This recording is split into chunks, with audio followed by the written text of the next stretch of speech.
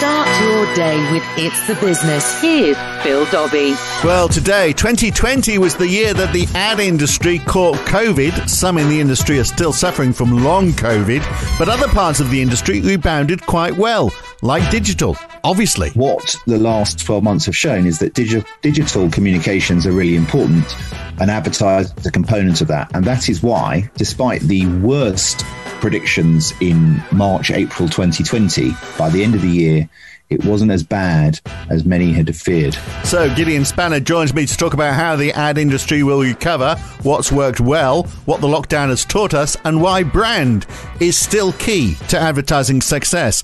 Plus, oil prices jump as one ship closes the Suez Canal. The boldest bow of the ship is jammed into the side of the canal. So what we have to do is we have to dig that out. And that could take days. So we asked today, is this ship telling us something? And is the EU really about to ban the export of vaccines to the UK? Really? It may be appropriate to consider whether exports to this country are justified. It's definitely heating up from not trusting the vaccine to now being so keen on it they don't want to let it go. Quite a turnaround from Brussels. The fever for vaccines. That's all coming up today. It's Thursday, the 25th of March, 2021. Good morning. And now, it's the business, making sense of it all with Phil Dobbie. Well, financial markets are so transient, aren't they? We had a big leap in oil prices yesterday, largely because a very large container vessel, the Ever Given, has run aground. It's completely blocked the Suez Canal. I like the way the Daily Telegraph described it. They said a 200,000-ton fishbone stuck in the windpipe of global commerce. And they do seem to be having trouble dislodging it. There's no Heimlich maneuver for shipping canals. So how do they get rid of it? Well, here's maritime consultant Dean Mickelson talking to ABC News in Australia yesterday. The bow of the ship, the boldest bow of the ship is jammed into the side of the canal. So what we have to do is we have to dig that out. We can't do any dredging. So they'll slowly bring in more equipment to dig that out, probably about 50 meters on each side. They've got the Baraka 1, which is a large tug, which they could probably help to pull that through. The Baraka 1 can pull 160,000 tons. The Ever Given basically is 220,000 tons. So they're comparable. So with a lot of pushing and shoving, they can probably wiggle it out. But the longest the canal has ever been stopped for is 9 hours. And this has gone over a day. So I probably anticipate about 2 days. Well, it could actually be a lot more than that. But what he's describing is pretty much what they're doing. A few blokes and a tractor are digging away at the edges whilst a few tugboats are trying to pull it out at high tide. But to no avail. There was some hope last night that maybe high tide had lifted it, but it's still there. There's now 150 vessels waiting to get through, and the dredgers are on the way. If this doesn't work, if they can't dredge their way out of it, which is looking doubtful, then they're going to have to start offloading some of the containers. Imagine how long that's going to take. And they have to get it moving because 12% of global trade, 12% of everything that is moved around on this planet passes through the Suez Canal. That's 50 vessels a day from Asia to Europe. It's a long way around otherwise, so one ship is having a massive impact here. In fact, it added 6% to the price of oil in one day because of fears that it's also going to slow the supply of oil. So, of course, less supply pushes prices up, but it's already going back down, even though the ship is still there. Investors are so fickle. In fact, oil is generally falling at the moment because everyone is starting to realize that the COVID recovery might not be so fast after all, because, except here in the UK, the vaccine rollout has been slower than anticipated. And we've got this whole vaccine nationalism going on now as well, which is going to slow things down potentially more. So the fact that, the economic recovery is going to take longer means that demand for oil will probably be slower. And therefore, we've seen oil generally heading down. This gave a little bit of a peak yesterday. It's on its way back down again now. So they've forgotten about it, even though the vessel is still there. The problem in the Suez is vessels are getting bigger and bigger. And they're doing that because it's cheaper to have much bigger vessels rather than lots of smaller ones, because you can offload them faster than having multiple vessels. But of course, loaded with freight, that adds to the weight, so this was bound to happen. This is actually the biggest vessel to pass through the canal. Nobody's exactly sure why it drifted, although there are reports that there was storms and high winds in the area, and also reports that maybe it lost power, although that's being denied now. But there's a more fundamental question behind all of this. Given we're at a time, now, coming out of COVID, when we can question anything, and we should really, shouldn't we? What are we going to change on this planet? Because we know the other crisis which is coming is climate change. Well, it's not coming, it's already here, climate change. 9 out of 10 items we buy are shipped on container vessels. 9 out of 10. And these ships are massive polluters. So get this, one ship in a year produces as much pollution as 50 million cars. 15 of these ships produce the same pollution as all the cars in the world. And we have more than that number, way more than that number, passing through the Suez Canal every day. So does it make sense that we buy quite so much from China and have it shipped halfway around the world? Maybe this ship, the Ever Given, is a wake-up call for us. It's the business, making sense of it all. With Phil Dobbie. Royal Dutch Shell, incidentally, made a net loss of $21.5 billion last year. Numbers out overnight show that. Its revenue dropped by nearly 50%. So, and so much depends, doesn't it, in the economy on the volatility of oil prices, like inflation, for example. Wouldn't it be nice when we reach the stage where we are less dependent on it, because we'll have a more stable economy? There is that. But also, there's that whole killing off the planet thing. There's that too, isn't there? Now, on vaccines, there's this going on. If the country of destination, which has a large production capacity, restricts its own exports of vaccines or substances, either by law or by other means, it may be appropriate to consider whether exports to this country are justified. By this country, he means us, of course. It's the story leading the front page of most newspapers today, the possible EU blockade of vaccine exports to the UK. The other bad news is that India is also stopping exports of the vaccine until they play catch up on their own soil, and they've got a long way to go. So maybe we won't see much coming from their direction either. Maybe we should have just kept quiet about how well we have been doing on all of this. Maybe we should have also been saying, "Oh no, we're way behind here too." The other story, by the way, on the front page is just I digress for a second. It's this idea that you might have to have the jab to go to the pub, which effectively means we are raising the drinking age from 18 to 50. And, and quite right too. I mean, there'll be a much more dignified air about the place, won't there? The Telegraph has said that the Prime Minister will let landlords decide whether to demand drinkers prove they are vaccinated as Tory MPs protest. Actually, you could add that to the end of any sentence, couldn't you, really? As Tory MPs protest. The weather today, showery rain in northern areas with sunny spells in the south as Tory MPs protest. In entertainment news, Bob Mortimer set to release autobiography about his near-death heart issues as Tory MPs protest. See what I mean? Works wherever you want to put it. But this idea that you must have the jab before you go to the pub as Tory MPs protest, how will they know at the pub whether you've actually had the jab or not? I mean, will you have to show a certificate?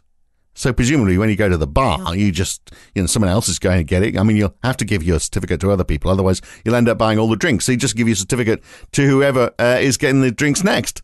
Unless we have some sort of indelible mark on our forehead so we can see instantly who's got it and who hasn't. Maybe that would be handy in society as we all walk around. We can see who's safe and who isn't. The other telltale sign, of course, that you've had the jab is you're getting on a bit. So, yes, you can't get served if you look under 50 unless you've got a certificate. Maybe that's it. You've got a 45-year-old getting an order in. Can I see some ID, please, sir? These are weird times, aren't they? Anyway, that's the main story on the front of the Times today, along with this new diktat, by the way. I digress again. The fact that the Union Jack must now fly on all government buildings. What is this madness? We've all become very patriotic all of a sudden, whether we want to or not. And apparently it is very woke. Looking at the comments in the newspapers, people are agreeing with this. It's very woke to object. I am part of the woke brigade for suggesting that this is all a bit of social engineering. But look, getting back to the vaccines, the Independent says the EU will lose out from vaccine ban, warns PM. This is after Boris Johnson said this in Parliament yesterday, without a flag in sight, incidentally. I would just gently point out to anybody considering a blockade or an interruption of supply chains that companies may look at such actions and draw conclusions about whether or not it is sensible to make future investments in countries where arbitrary blockades are imposed. Yeah, he's right on this, isn't it? It's not looking good for the EU. But the Eye is saying today Britain and the EU are in late talks to try and avoid a vaccine blockade. It says diplomats on both sides are trying to create a win-win situation that's going to secure the supply of these vaccine jabs. It says vaccine firms rattled by the new power of veto, and they urge the bloc to back down or lose investment. Exactly what Boris Johnson's been saying. The FT is saying this morning that Britain has offered to help boost production of the AstraZeneca vaccine at the Helix plant in the Dutch city of Leiden, and Downing Street's not ruled out the UK giving up some of the millions of doses it claims to have been contracted to it. But Matt Hancock, meanwhile, is saying that the contract for the UK and the EU is very different. They've got a best efforts contract. We have an exclusivity deal. But here's the worry. The European law that was tabled yesterday, it's been drafted, actually says that they would see exports banned to countries that are ahead of the EU in their vaccine rollout, even if the company that's supplying it has met its contractual obligation to the EU. In other words, irrespective of what the contract says, we would have to wait until the EU has caught up with us, and they've got a long way to go. And of course, it's not just supply, it's also demand. A lot of the French don't want to take it at all. Do we have to wait till they change their minds? That could take years or lifetimes. AstraZeneca has said it's going to deliver 30 million doses in Europe by the end of this month, compared to the 120 million that was targeted in the contract. So this is why the EU is so upset about this. But a week or two ago, of course, they were all suspending the rollout because they were concerned about its efficacy. So now they want to play catch up. I mean, if they'd met their contractual obligations, then the EU rate of jabs would be 36 per 100 rather than where it currently is, which is less than 14. And we're on 46. So you can see why they are annoyed. But it's going to get ugly, isn't it? Now, yesterday, you remember, as you listened avidly to every word of the podcast, Tom Cheesewright went through behaviours that we have adopted during the COVID crisis that might stick with us long after the lockdown has gone. He was snooping through your Barclaycard bills and looking at how spending behaviour has changed. You missed that one? Well, go back and have a listen to it. It's there forever. Well, the ONS has been looking at this too, and I came across these numbers yesterday, asking people which activities they think they keep doing more of after the end of the coronavirus compared to what they were doing before, in those glory years when we could do what we wanted. Only 20% actually said that they'll work from home more, 20%. Although it does rise to 38% for those aged 30 to 49, but falls to 17% for the over 50s.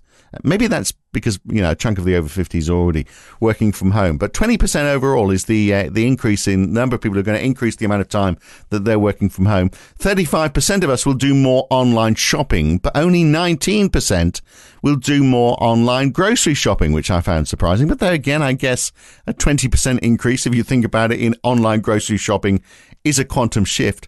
40% of us will avoid crowded places. More than half of those over 50 say that that's what they're going to be doing. Well, thank goodness there's not going to be crowded pubs, because only the over 50s will be allowed in. And 30% of the over 50s say that they're going to avoid using public transport more. A third of us will also be doing more video calls with family or friends. And just 15% of us say we will continue to order more takeaway food. And almost a quarter say none of those things. Life will presumably just go back to the way it was before. Although that figure is heavily skewed to the over 70s. The over 70s, they are going to continue doing what they were doing before, which is sitting in their nice chair all day at home watching Pointless. That's not going to change. Which brings us to our main topic of the day today, the future of the advertising industry. I'm not quite sure how, because you can't advertise on Pointless because it's on the BBC, unless you're watching reruns maybe on one of the other multitude of channels. But the advertising industry, like most industries, of course, suffered heavy losses in revenue last year. I'm not sure of the exact figures. Maybe our guests will have something more reliable than this, but I've seen anything from 4.5% up to 15%. But the expectation is whatever it was, it's going to jump back big time this year, maybe as much as 13% increase in revenue. So the industry will come out of this whole thing perhaps a little ahead of where it went in.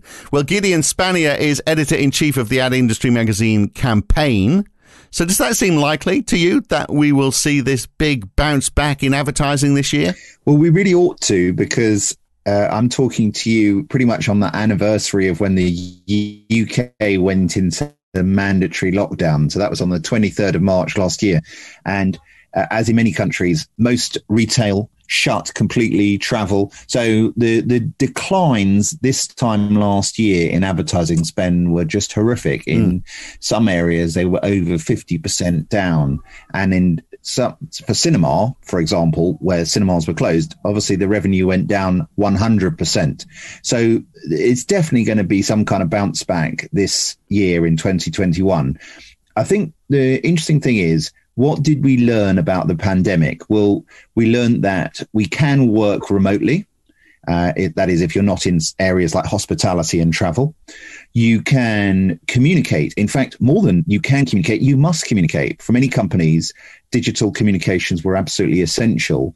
And if you think about how we spent our time, whether it was streaming and watching films and TV, whether it was communicating through Zoom and video calls, actually, what the last 12 months have shown is that digital communications are really important, and advertising is a component of that. And that is why, despite the worst predictions in March, April 2020, by the end of the year, it wasn't as bad as many had feared. Yeah, except for those industries that you talked about, some of which, are going to take a while to, like the cinema industry, is going to take a while to get back up to speed, isn't it? So does that mean we are going to see, obviously there has been this long trend towards digital. Has this just expedited that and there's no going back from it?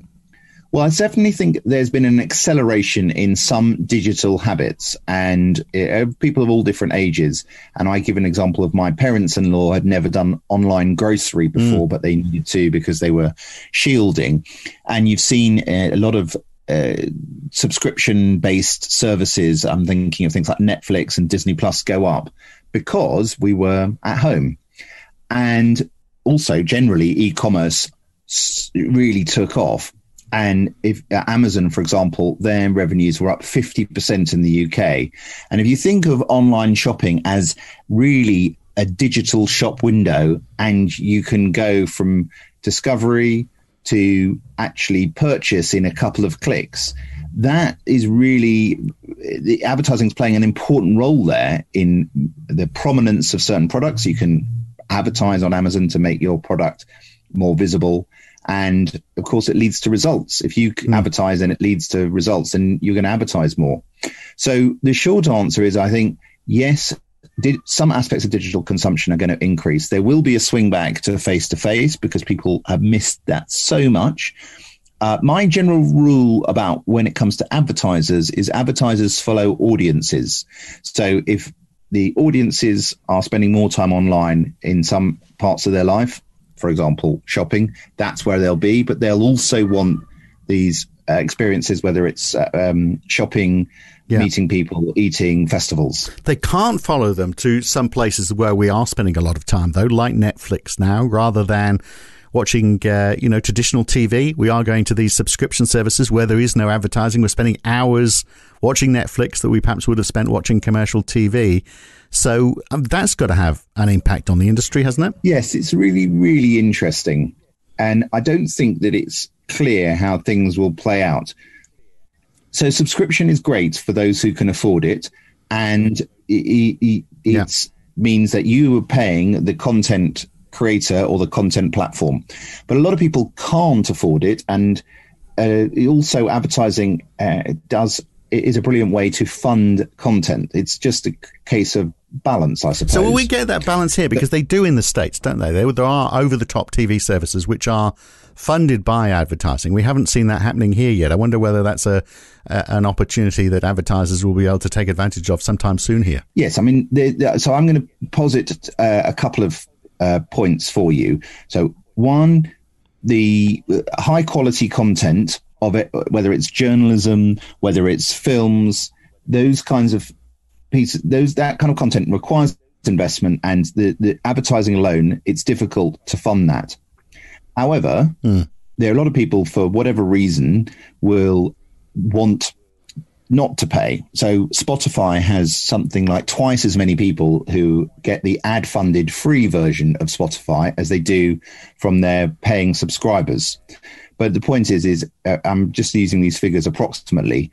If 60 million people subscribe to Spotify and they pay quite a lot of money, they still got another 120 million who they're less valuable to them, but they're still worth something because they get about 10% of their revenue from advertising. And to flip it on, what about an advertiser? How do you reach this audience if they're in places which people call them non-commercial? Because there's no adverts on, say, Netflix. It's really that's sort of my point. How do you reach them? Because we've got all this time that we've been spending at home, but actually we've been spending a lot of it away in areas where advertisers haven't been able to get to us. Advertisers will always seek out audiences. I'll give you one good example. The gaming. So computer games, mobile games have exploded, and they appeal to bigger and wider audiences, not just young men, but to older people, women. The gaming industry is getting open to the idea of working with brands. Now, how? Because a brand might advertise within a game and it needs to be authentic and embedded. But there are ways that advertisers go and reach people. And, if you think about social media, why have Google and Facebook and other platforms like now TikTok and Snapchat attracted so much advertising? Because people are spending time there. And so far, no one has been willing, or virtually no one has been willing, to pay for these social platforms. And yet the numbers show that people are spending lots of time there. So actually, we're exposed to more advertising than ever. A bigger philosophical question is actually, don't advertisers need to think more carefully about how much they bombard audiences on places like social media platforms? And that's a real challenge. Is just because you can doesn't mean you should. Well, when you've got all of this diversified media that you're talking about, so we've got social media, we've got games, as you're saying, and then we've still got all the traditional media as well. When you've got such a variety of media, how can you be sure that you are actually reaching the right person across the various platforms that they're going to be using? How do you keep track of them and be able to say, well, we have reached that person several times now throughout the day, and so we're getting that repetition of message, we're getting that brand reinforcement? Because, well, when I worked in advertising many years ago, it was very straightforward. You advertised in newspapers, magazines, a bit of outdoor, and stuck some ads on the radio and TV, and that was it. And it was fairly easy to develop campaigns that would sit across, and you'd assume that you're going to reach the same audience several times through different media. How do you do that now, where you want to reach the frequency for a message, and you've got to do it across such a diversified media choice? How can you tell it's the same person playing a game who's driving past an outdoor poster who watches the evening news on ITV? It's very complicated, isn't it? It's very complicated. You're exactly right, and it's a challenge in so many ways. It's hard to navigate the media space. However, the answer partly is to have a strong brand, and that means advertising over time, consistently. If you think about some of the strongest brands, and whether they're old brands or new brands, so I'll give you an example. Amazon spent $11 billion on advertising. This is it is the biggest online retailer in the West, but the brands understand that being top of mind and being visible wherever that is, and that could be in sponsoring sport, it could be advertising on television, out of home is very important in big shopping centers and next to big streets. There's many ways to get your brand visible, and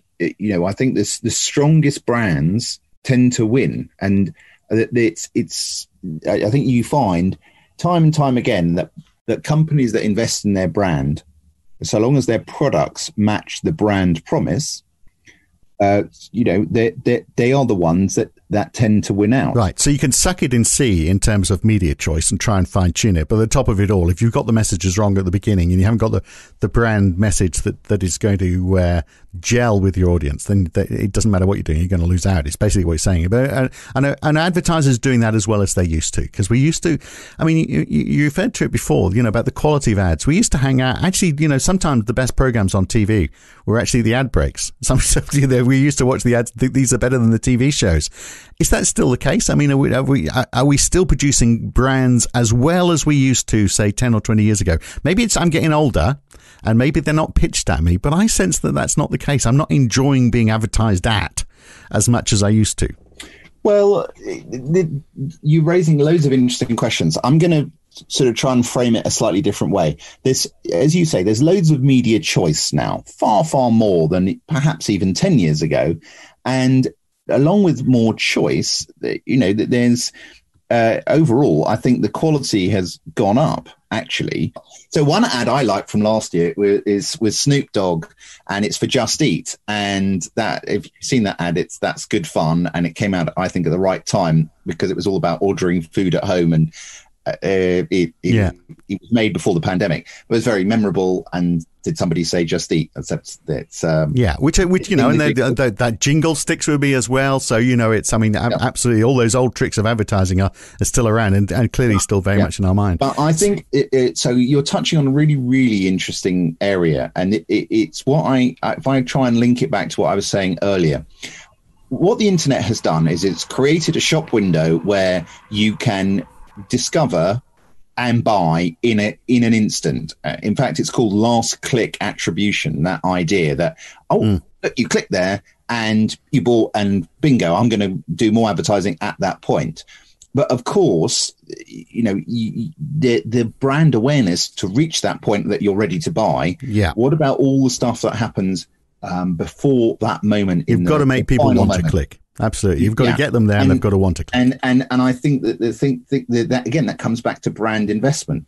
And there are many examples, one of which is the sort of the 60-year-old man who bought the Aston Martin because he got exposed to the ad when he was 20. And that's a 40-year investment to the point where he could afford the Aston Martin. I know that's a sort of extreme example, but brand investment, as opposed to just what people describe as performance type marketing, where it's all about directly linked to a performance, sale in that moment.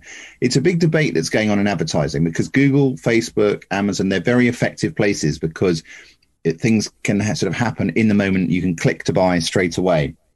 But there's more jingles and things, memorable characters and adverts. Why is there a meerkat for the price comparison site? Compare the meerkat, because they created that as an idea and it's stuck for more than 10 years. Yeah, because it stands out. But that was 10 years ago, as you say. So where is the big brand building happening now? Because of course, a lot of it happens on TV. But as we've said, we might be stuck at home, but we are watching less TV. And what TV we are watching, we're not getting exposed to as many ads. So where are all the big brands being made these days? Well, I'm going to say the big brand building is actually companies are building brands all the time. And just to sort of invert the whole thing, what's happening is it's never been easier to build a business from scratch. And if you think about some of the companies we've been talking about and others too, but like Just Eat, Uber, currently floating on the UK stock market, Deliveroo, Moonpig, which is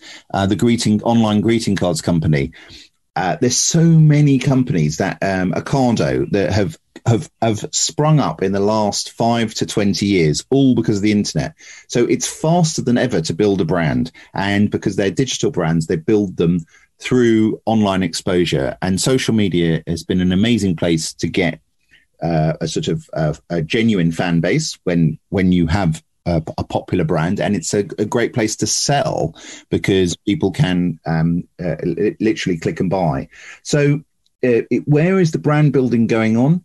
I mean, it's going on in multiple ways, but I think that still TV is important, and places like cinema, out of home. I mean, there is a lot of advertising because actually there are more opportunities to reach people. I think the big brand architecture, the big kind of, I know what this brand stands for, that kind of work is going on all the time. And it can happen in I'll give you an example. You go into an Apple store.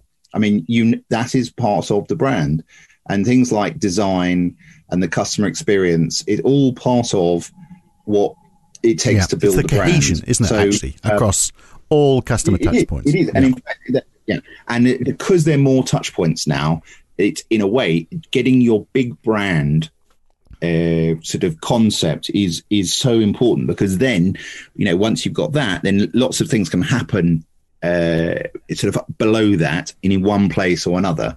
You want to reach my daughter, you've got to go on TikTok. I'm not on TikTok. Just right. We just got our daughter off TikTok, by the way. That was a lot of hard work, I can tell you. So, rightly or wrongly. So, just final question then. I mean, I'm sensing, and we may be disappointed in this, but there is this hope, isn't there, that the second half of this year is just going to be fantastic. We will have had our jabs. We're back at the pub. The sun's shining. The days are long. Let's forget about winter. It's a long way off. We are going to be jubilant in this country, and more so than many other places where they haven't got quite the same rate of vaccinations. So do you think the ad industry is going to take the most of that big bounce back? Are we going to see a big bounce back happening in advertising as well? Is that attitude going to be reflected in the campaigns that we see? I mean, it seems like this might be a huge opportunity for advertisers coming up. It is a big opportunity in a way, but I think everyone is mindful of the fact that you don't want to get the tone wrong. And if you remember, right at the start of lockdown, there were a lot of companies all sort of making homemade type ads, which were being shot on mobile phones saying, essentially, we're here for you at this time. And actually, it prompted a bit of a backlash because everyone was saying the same thing, and it didn't actually mean a great deal. So going forwards, yes, I think there will be a lot of optimism. My caution would be, we've seen with COVID that you have to expect the unexpected, sadly, but I do think overall there is a lot of positivity, and there's going to be a lot of consumption. I mean, that's the truth, and advertising drives consumption. So I think the two will go hand in hand a bit. But just as a final thing, I think what the pandemic has done is it's heightened people's awareness around things like Black Lives Matter, about environmental sustainability, gender equality. And these things are very important going forward, because I think where advertising is going to go is there's going to be more sort of focus on holding companies to account on their brand promise. So if you promise something, make sure your actions align. And that's, I think, a big theme for the future. A great point to leave it on. Good to talk, Gideon. Thanks for bringing us up to date on all of that. Thanks. And that is just about it for today. There are reports, incidentally, before we go on Twitter, that maybe that cargo ship is on the move in the Suez Canal. But irrespective, the same question remains, doesn't it? Whether actually big ships polluting the world, as we rely so much on shipping to give us what we consume, travelling such great distances, is that really where we want to be? And the answer, obviously, is no to that. The other big news is that North Korea has launched 2 short-range missiles. Well, actually, not that short-range. They flew 450 kilometres. They reached an altitude of 60 kilometres. You've got to wonder about the timing of this, because Joe Biden is giving his first press conference today. It's taken him a while, and he's expected to be addressing geopolitics. He's going to be setting out the US relationship with North Korea, along with China and the EU. And North Korea obviously wanted to steal the headlines beforehand. Look, tomorrow we're going to look at the idea from Andy Haldane from the Bank of England that the UK economy is going to recover like a coiled spring. We've spoken about that numerous times on this podcast because we are going to apparently spend up big with all that money that we've saved over the last year. Well, is that the case? I'll ask finance expert Rachel Springle on the podcast tomorrow. And if we're not going to spend it, what are we going to do with it? Well, save it, obviously. Till then, enjoy your Thursday. See you in the morning. It's the Business with Phil Dobbie. Listen online at itsthebusiness or wherever good